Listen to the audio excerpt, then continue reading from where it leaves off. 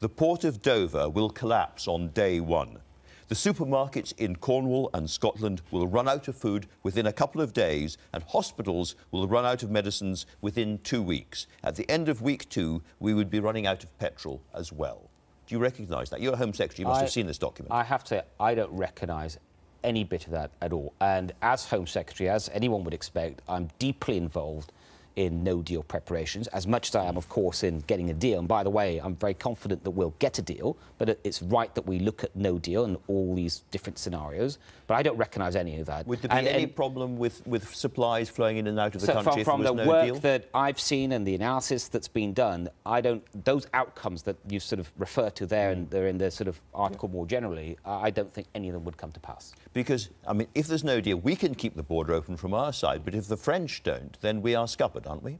Look, as we work towards getting a deal, I mean, that's rightly our focus. But in terms of no deal, it's important for the French and for the Dutch and others that trade continues, even in a no-deal scenario. So they will be making preparations. I have no doubt about that. You sit on all these important committees. Are we going to see, when it comes to the June summit, new, fresh British proposals when it comes to the customs border and all the other really key issues? I think we're going to see good progress. You know, as well known within government, we've been looking at the different trade options, for example. We've been looking at the sort of the so-called sort of fallback options and things, and there've been good, robust debate on that.